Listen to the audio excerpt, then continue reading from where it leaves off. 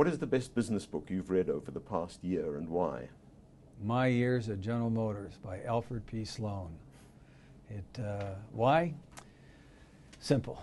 I wanted to see what essentially is the intellectual reservoir, if you will, of old GM and why he did, what he was thinking about at the time he did it. Because oftentimes I reflect, what was it like in 1961, 50 years ago? Because I worry about what we do today and how it will buy us the latitude, the flexibility that the CEO will have in 2061. And I think that 100-year span, I sit between, right in the center of it. Yeah.